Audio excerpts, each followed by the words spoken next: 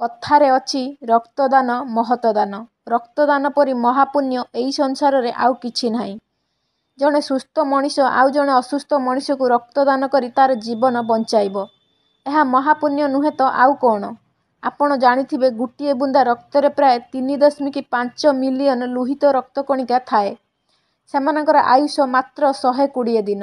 ସୁତରାଂ ଜଣେ ଲୋକ ରକ୍ତଦାନ କରୁ କି ନ କରୁ, ଏହି ଲୁହିତ ରକ୍ତକଣିକା ନିର୍ଦ୍ଦିଷ୍ଟ ସମୟସୀମା ପରେ ଆପେ ଆପେ ନଷ୍ଟ ହୋଇଯାଏ। ତେଣୁ ସବୁଠାରୁ ଭଲ ହେବ ଜଣକୁ ରକ୍ତଦାନ କରିବା ପାଇଁ ଗୋଟିଏ ମୂଲ୍ୟବାନ ଜୀବନ ରକ୍ଷା ହୋଇପାରିବ, ଯାହାଦ୍ୱାରା ଭଗବାନ ରକ୍ତଦାତା ଉପରେ ସନ୍ତୁଷ୍ଟ ହୋଇ ତାକୁ ଅଜସ୍ର ଆଶୀର୍ବାଦ ମଧ୍ୟ ପ୍ରଦାନ କରିଥାନ୍ତି। ବର୍ତ୍ତମାନ ଆମ ଭାରତ ଜନସଂଖ୍ୟା ଦୃଷ୍ଟିରୁ ପୃଥିବୀରେ ଦ୍ୱିତୀୟ। ଲୋକଙ୍କର ଆବଶ୍ୟକତାକୁ ପୂରଣ କରିବା ପାଇଁ ସେହି ଅନୁସାରେ ସଡ଼କ ପଥ, ଉଡ଼ାଜାହାଜ, ପାଣି ଜାହାଜ, ରେଳ, ମଟର, ଟ୍ରକ୍, କାର୍, ବସ୍, ମୋଟରସାଇକେଲ ଆଦି ସେହି ପରିମାଣରେ ବଢ଼ି ବଢ଼ି ଚାଲିଛି। ତେଣୁ ଭାରତରେ ପ୍ରତି ମୁହୂର୍ତ୍ତରେ ପ୍ରତି ସେକେଣ୍ଡରେ ଦୁର୍ଘଟଣାର ବୃଦ୍ଧି ପାଇବାରେ ଲାଗିଛି। ରକ୍ତ ମୁଖ୍ୟତଃ ରକ୍ତହୀନ ରୋଗୀ, ଆକ୍ସିଡେଣ୍ଟରେ ପଡ଼ିଥିବା ବ୍ୟକ୍ତି, ଯୁଦ୍ଧରେ ଆହତ ହୋଇଥିବା ସୈନିକମାନଙ୍କ ପାଇଁ ଦରକାର ହୋଇଥାଏ। ରକ୍ତଦାନ ଦ୍ୱାରା ଗୋଟିଏ ମଣିଷର ମୂଲ୍ୟବାନ ଜୀବନ ବଞ୍ଚାଯାଇ ପାରିଥାଏ। ଏହି ରକ୍ତଦାନ ଦେବା ପାଇଁ ଜଣେ ଲୋକର ବୟସ 16ରୁ 60 ବର୍ଷ ହୋଇଥିବା ଦରକାର।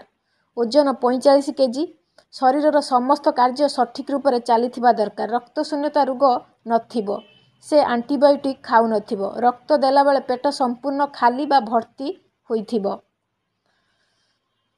ରକ୍ତଦାତା 2 ମାସ ମଧ୍ୟରେ ପ୍ରତିଷେଧକ ଟୀକା କିଛି ନେଇନଥିବେ। ଲାଇସେନ୍ସ ପ୍ରାପ୍ତ ରକ୍ତ ଭଣ୍ଡାରରେ ରକ୍ତ ପରୀକ୍ଷା ପରେ ରୋଗୀକୁ ରକ୍ତ ଦିଆଯାଇଥାଏ। ଏହାଛଡ଼ା ଫ୍ରେଣ୍ଡସ୍, କେତେକ ଲୋକଙ୍କର ଧାରଣା ଥାଏ ଯେ ରକ୍ତଦାନ କଲେ ଶରୀର ଦୁର୍ବଳ ହୋଇଯିବ, କିନ୍ତୁ ଏହା ଭ୍ରାନ୍ତ ଧାରଣା।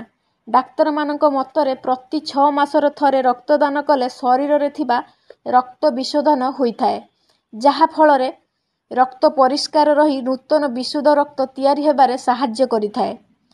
ରକ୍ତଦାତା ଯେପରି କାମଳ ରୋଗ, ଏଡ୍ସ ରୋଗର ଭୂତାଣୁ କିମ୍ବା ଅନ୍ୟ କୌଣସି ସଂକ୍ରାମକ ରୋଗ ଭୂତାଣୁ ନଥିବେ। ରକ୍ତଦାତାଙ୍କ ରକ୍ତ ବିଶୋଧ ହୋଇଥିବା ଦରକାର। ରକ୍ତଦାତା ହିମୋଗ୍ଲୋବିନର ପରିମାଣ ସଠିକ୍ ଭାବରେ ନିରୂପଣ କରି ସାରିବା ପରେ ଖାଲି ପେଟରେ ରକ୍ତଦାନ କରିବା ଏକାନ୍ତ ଅପରିହାର୍ଯ୍ୟ। ଏହା ବ୍ୟତୀତ ରକ୍ତଦାନ ପୂର୍ବ ରାତିରେ ରକ୍ତଦାତା ଭଲ ନିଦ ହୋଇଥିବା ଦରକାର। ସେ କୌଣସି ମାନସିକ ନିର୍ଯାତନାର ଶିକାର ହୋଇନଥିବା ଆବଶ୍ୟକ। ରକ୍ତଦାତା ରକ୍ତଦାନ ପରେ ସାମାନ୍ୟ ମିଠା କିମ୍ବା ଶାକାହାରୀ ଖାଦ୍ୟ ଖାଇ 10ରୁ 20 ମିନିଟ୍ ବିଶ୍ରାମ ନେବା ଆବଶ୍ୟକ। ଦେହରୁ ଯାଇଥିବା ରକ୍ତ ପ୍ରାୟ 3 ସପ୍ତାହରେ ପୂରଣ ହୋଇଯାଇଥାଏ।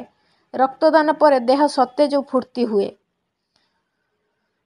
ୱିଲିୟମ ହାର୍ଟେ ନାମକ ଜଣେ ବୈଜ୍ଞାନିକ ଏହି ରକ୍ତ ସଞ୍ଚାଳନ ପଦ୍ଧତିରେ ଆବିଷ୍କାର କରିଥିଲେ ଏବଂ 1658ରେ ରିଚାର୍ଡ ଲୁଏର ନାମକ ଜଣେ ବୈଜ୍ଞାନିକ ରକ୍ତକୁ ଜଣକ ଦେହରୁ ଅନ୍ୟ ଜଣକ ଦେହକୁ ପ୍ରବେଶ କରାଇଥିଲେ। ବିଂଶ ଶତାବ୍ଦୀରେ ପ୍ରଥମ ଭାଗରେ ବୈଜ୍ଞାନିକ ଷ୍ଟିନରଙ୍କ ଦ୍ୱାରା ବ୍ଲଡ ଗ୍ରୁପର ଆବିଷ୍କାର କରାଯାଇଥିଲା। ସେହି ମହାନ ବ୍ୟକ୍ତିଙ୍କର ମନୁଷ୍ୟ ସମାଜକୁ ମହତ୍ ଅବଦାନ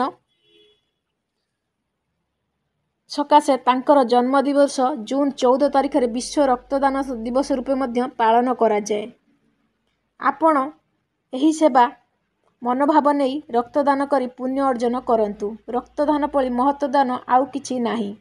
ଆଜି ମୁଁ ଆପଣଙ୍କୁ ଏହି ରକ୍ତଦାନର ଟପିକ୍ ବିଷୟରେ କିଛି କହିଲି। ଆଶା କରୁଛି ଆପଣମାନଙ୍କୁ ଏଇଟା ଭଲ ଲାଗିଥିବ। କେବେ ବି ଆପଣ ଡରନ୍ତୁନି ଯେ ରକ୍ତଦାନ କଲେ କ'ଣ ଗୋଟେ ଖରାପ ହେବ। କେବେ ବି କିଛି ଖରାପ ହୋଇନଥାଏ।